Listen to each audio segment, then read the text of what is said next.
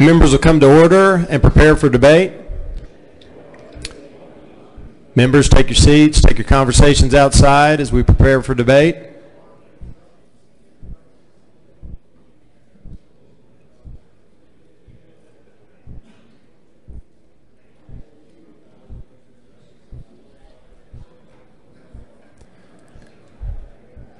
Representative Dank, you are recognized for 4 minutes and 17 seconds in opposition to the bill.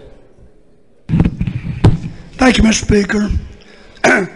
Members, colleagues, there's not a person in this chamber, not one, not on the floor, not in the gallery, not in the press room, nowhere, that doesn't know why we're doing this.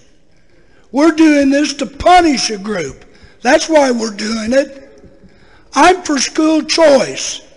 I'm for homeschooling. I'm for restructuring some of the districts so that we can put more money into the classroom. I have never been endorsed, supported, taken a dime from any teacher organization, and to the best of my knowledge, except for the one person in my life who was a career teacher and a member of the OEA when she was, I don't know that a teacher's ever voted for me. But I will not contribute to what I consider to be the hypocrisy today.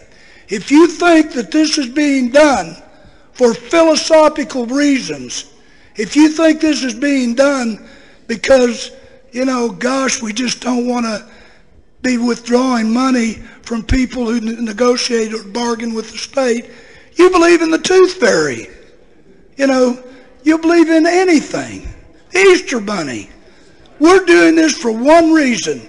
We're for school choice, and the OEA isn't. Well, I want to tell you something. The OEA probably shouldn't be. It's against what they consider to be the best interest of their members. And just like the State Chamber of Commerce, just like the rest of the business organizations, they don't represent our constituents. They represent their membership. And that's as it should be. But again, I'm going to repeat it to you. I have no hidden agenda. I don't get any money from teachers. I don't have any support from any of them. I have 2 districts in my, partial districts in my legislative district. And so there's no selfish motive here.